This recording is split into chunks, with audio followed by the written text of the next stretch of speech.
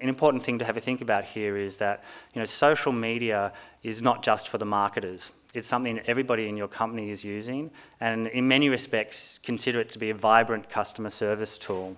You wouldn't take your phone or email away from your staff, so why take social media away from them? Finally, training, and there are just 3 things that you need to put on your checklist here for training with regards to social media.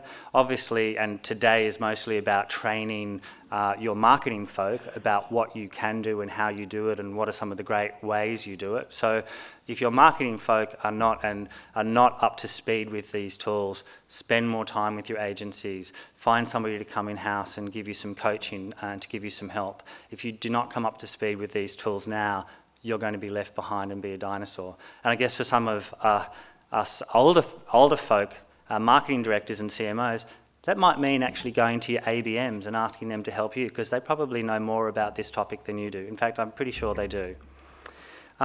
Secondly, obviously, I talked about crisis and issues, so getting some training in that. Specifically, you should have crisis and issues training anyway, but as you develop your social media crisis plan, make sure you get the training, particularly amongst the people who are going to be your spokespeople.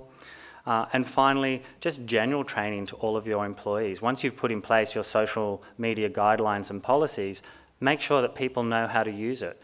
Is it part of your onboarding process with new employees?